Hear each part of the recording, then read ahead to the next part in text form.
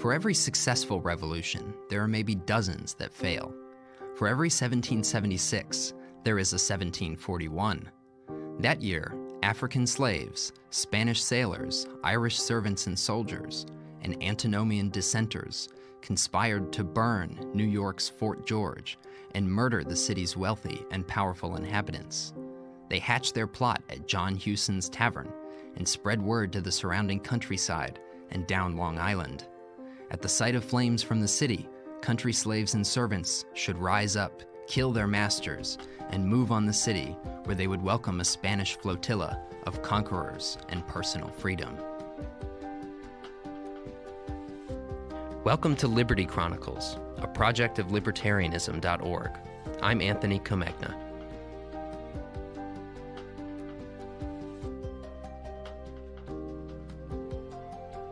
At least that was the plan. The chief arsonist chosen by the conspirators was named Quack, and he set the fires too early. He either panicked, he was angry, or fearful that the plot would be discovered, and he set the fire on March 17th rather than May.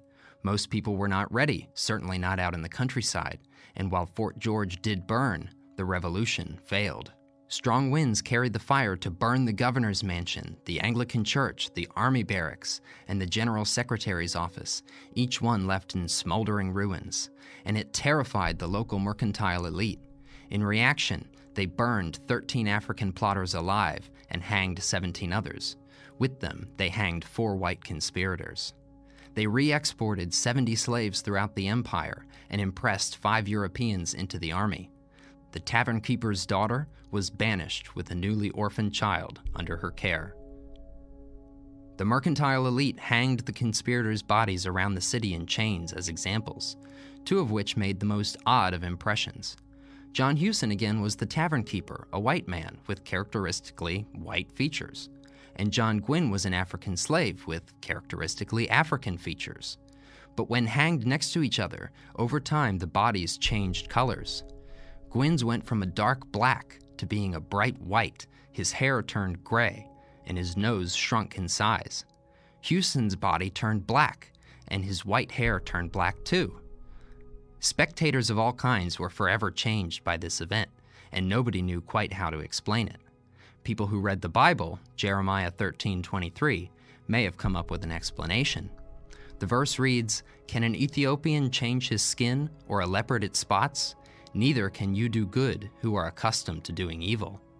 John Gwynn's skin, though, did change. So maybe this slaveholder's city could be the start of something good after all. It would take concerted individual action. The New York plot was one among many in this time period, and though it was not successful, some others were. At least 80 conspiracies ripped through the Caribbean and Atlantic world between 1730 and 1742, and this number was 6 or 7 times larger than the 12 years either before or afterward. The governor of the Leeward Islands identified the responsible party, a dangerous spirit of liberty spreading across imperial possessions, the Hydra of servile rebellion. In 1730, there was a plot in the oldest British slave colony, Virginia, and the newest, South Carolina. There was a plot in Bermuda and French Louisiana, which, as we've seen, was the first slave society in North America. There was another Louisiana Rising in 1732, and the next year in South Carolina, Danish St. John and Dutch Guiana. In 1734, there were revolts in British New Jersey, the Bahamas, St. Kitts, and yet another in South Carolina. Over the rest of the decade, plots developed in Antigua, Anguilla, St. Martin, Guadalupe, Georgia, Charleston, and Maryland. The Stono Rebellion in South Carolina capped off the decade. Through the entire course of the 1730s, there was the Jamaican Maroon War. Maroons on the island's center were split between leeward and windward factions, both making peace with the British in 1739 to 40. They maintained a sort of semi-independence within the British colony, and in Dutch Suriname, Maroons won similar victories and autonomy. And while the arsonist flames consumed the colonies in fear, revolution and counter-revolution, the Great Awakening revived the spirit of antinomianism in religious hearts. The itinerant preacher George Whitefield railed against slavery, warning slave owners and slave traders of God's judgment to come. But established interests were powerful, and most revolutions failed. Those few that were successful enjoyed large numbers and favorable geography, or their particular parent empire happened to be beleaguered somewhere else on the globe. These rebellions and revolutions were not nationalist events. They were not aimed at creating new structures to accumulate and wield power. They were devolutionary, individualist, and relatively spontaneous responses to early modern power. They wanted to devolve power away from the center, away from the monarchs and parliaments and corporations, down to the people who actually occupied space in the world. There's much in these events for us to admire, and much to admonish. But more than that, they suggest that other revolutions were possible in the 18th century Atlantic. These earlier models, the ones that preceded 1776, spoke to the most radical members of that first Patriot coalition, the one that made the American Revolution possible, the one that made it successful. If we approach the revolution from above, we see a grand mythological moment in nation building, a tale that springs out of British innovations, plans, and plots against American liberties. But seen from below, the revolution came from the spontaneous local rebellions going back over a century all across the ocean. Only this time, local elites actually joined the ongoing popular effort to transform society. Seen from below, the revolution existed in the hearts and minds of sailors resisting impressment since the 1740s. It began with the most radical of antinomian dissenters, those who argued that earthly governments were not binding on liberated, loving souls. It was there with the urban workers who joined their individual powers to raise wages. The American Revolution was even there with the workers, sailors, and families of Liverpool, who in 1775 bombed the mercantile exchange. The more genteel and aristocratic Sons of Liberty owed their successful, world-shaking revolution to this centuries-long, constantly bubbling cauldron of resistance from below. When white residents of the colonies took their widely accepted place in public protest mobs, they often drew on the more overtly revolutionary examples set by earlier anti-slavery rebels. New Yorkers protesting the Stamp Act in 1765 again attacked Fort George. Sailors and slaves featured highly in major resistance events like the burning of the British ship Gaspee in 1772. And Crispus Attucks, of course, died at the Boston Massacre. American nationalism, such as it was in this period, was really created from below, through a shared sense of uprootedness and, oddly enough, nationlessness. Yet it was co-opted from above as local elites tried to pluck power from the monarch. Many of the dispossessed and outcasts that occupied the colonies saw themselves as citizens of the world, cosmopolitans united by class interests because all nations of the world had spurned them and declared them criminals, indigents, or outlaws. When spontaneous colonial mobs won the respect and support of their more elite neighbors, this global spontaneous conflict against concentrated power and capital could morph into a more limited battle for national secession from the empire. The more genteel, aristocratic Sons of Liberty presented themselves as the ordered resistance to imperial policy, as opposed to the disorderly and uncontrollable masses. An uncontrollable populace, after all, threatened elite Americans' own plans for the new country.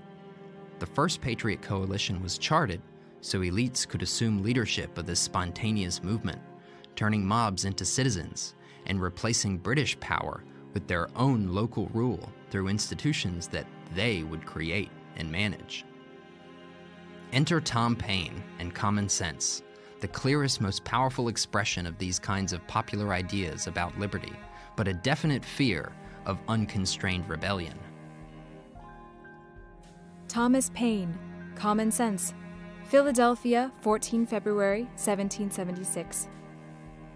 The prejudice of Englishmen in favor of their own government by king, lords, and commons arises as much or more from national pride than reason.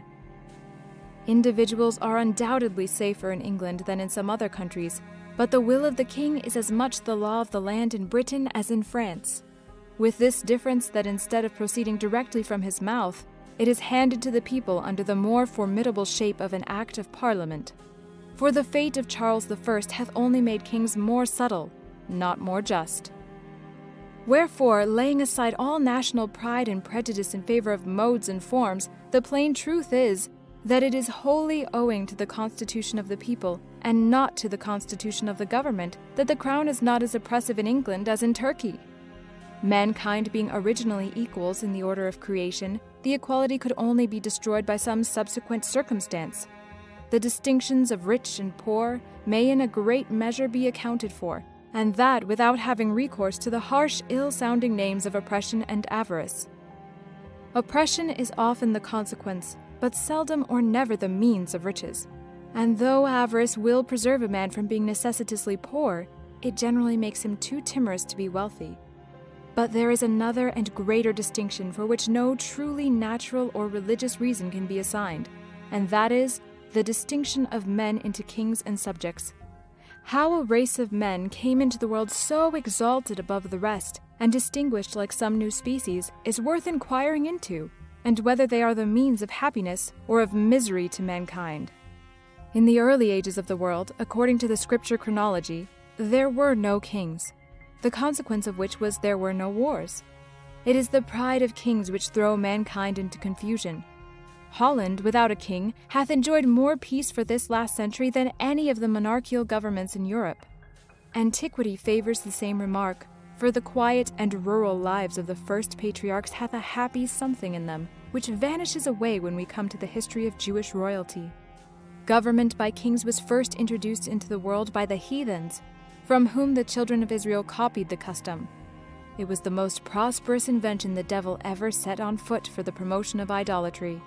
The heathens paid divine honors to their deceased kings, and the Christian world hath improved on the plan by doing the same to their living ones. How impious is the title of sacred majesty applied to a worm, who in the midst of his splendor is crumbling into dust. Tom Paine and common sense helped make the revolution happen, but more than that, they helped make it successful. Yet even Paine had his fears about what would follow. Like Oliver Cromwell in the English Civil War and Governor Berkeley during Bacon's Rebellion, Tom Paine feared Masaniellos everywhere, and by referencing this 17th century Neapolitan radical leveler, Paine indicted all sailors, slaves, and natives who might recklessly destroy inequality along with imperial power. To Paine, there were two types of inequality. There was natural inequality and state-made inequality. And while natural inequality was beneficial, it was the source of the division of labor and so much of the wealth of the modern world, state-made inequality produced tension and war between peoples. Paine feared that people also would misuse their power, just like states and kings had. He feared that violent Masaniellos were everywhere, just waiting, and if the elite refused to allow true republicanism, they would strike. State-made inequalities gave these Masaniellos their power, and it must be dismantled if natural inequalities could survive and thrive. Whereas it is more than probable that could we take off the dark covering of antiquity and trace them to their first rise, that we should find, the first of them, nothing better than the principal ruffian of some restless gang, whose savage manners or preeminence in subtlety obtained him the title of chief among plunderers, and who by increasing in power and extending his depredations overawed the quiet and defenseless to purchase their safety by frequent contributions. Perhaps what at first was submitted to as a convenience was afterwards claimed as a right. England, since the conquest, hath known some few good monarchs, but groaned beneath a much larger number of bad ones. Yet no man in his senses can say that their claim under William the Conqueror is a very honorable one. A French bastard landing with an armed banditti and establishing himself King of England against the consent of the natives is in plain terms a very paltry, rascally original. It certainly hath no divinity in it. However, it is needless to spend much time in exposing the folly of hereditary right. If there are any so weak as to believe it, let them promiscuously worship the ass and lion, and welcome. I shall neither copy their humility nor disturb their devotion. Yet I should be glad to ask how they suppose kings came at first. The question admits but of three answers, viz. Either by lot, by election, or by usurpation. If the first king of any country was by election, that likewise establishes a precedent for the next. For to say that the right of all future generations is taken away by the act of the first electors, in their choice not only of a king, but of a family of kings forever, hath no parallel. As to usurpation, no man will be so hardy as to defend it. And that William the Conqueror was an usurper is a fact not to be contradicted. The plain truth is that the antiquity of English monarchy will not bear looking into. But it is not so much the absurdity as the evil of hereditary succession which concerns mankind. Did it ensure a race of good and wise men, it would have the seal of divine authority. But as it opens a door to the foolish, the wicked, and the improper, it hath in it the nature of oppression. Men who look upon themselves born to reign and others to obey soon grow insolent. Selected from the rest of mankind, their minds are early poisoned by importance, and the world they act in differs so materially from the world at large that they have but little opportunity of knowing its true interests, and when they succeed to the government are frequently the most ignorant and unfit of any throughout the dominions.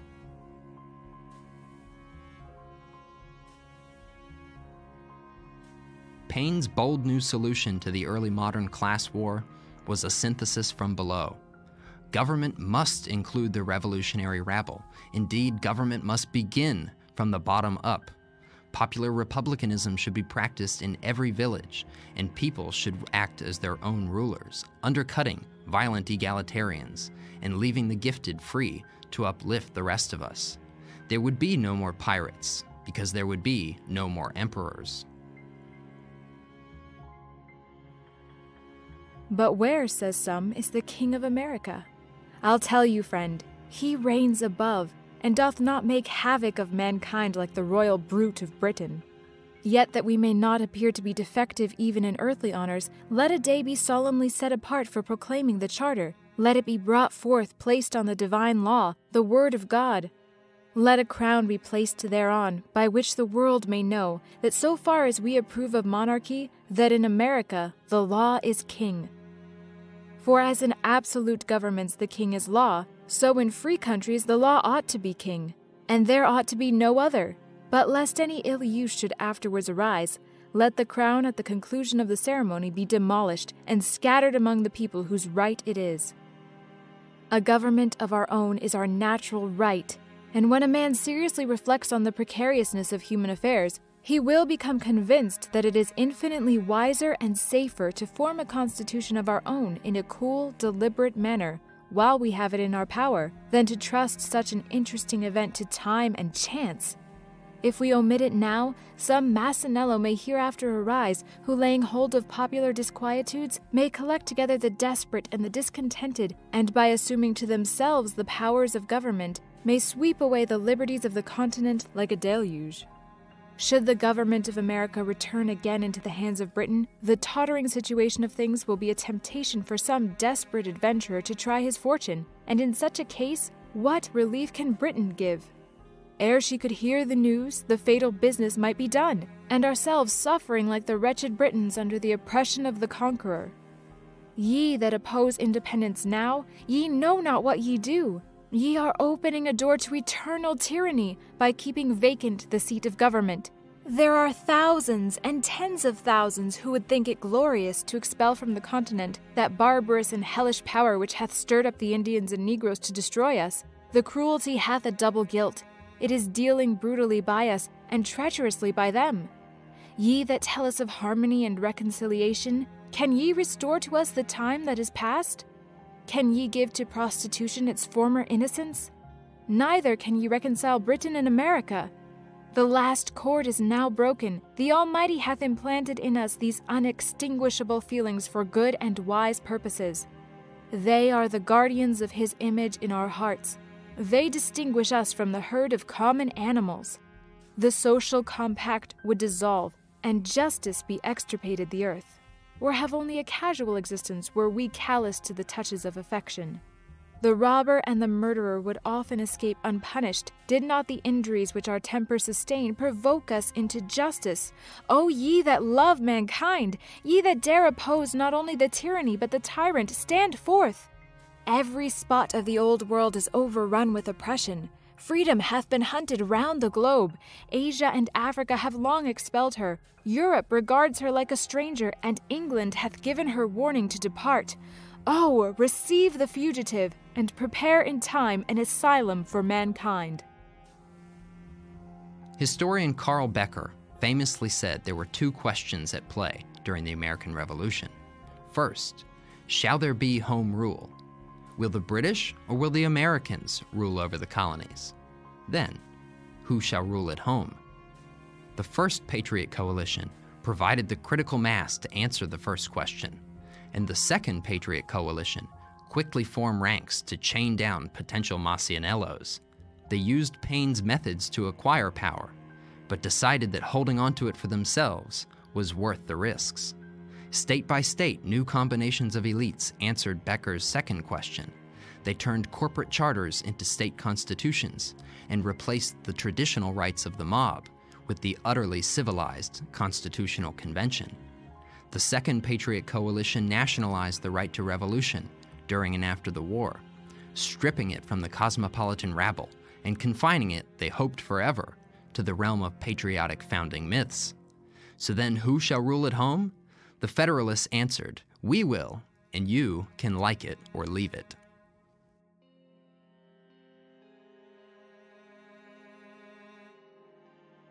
Liberty Chronicles is a project of libertarianism.org.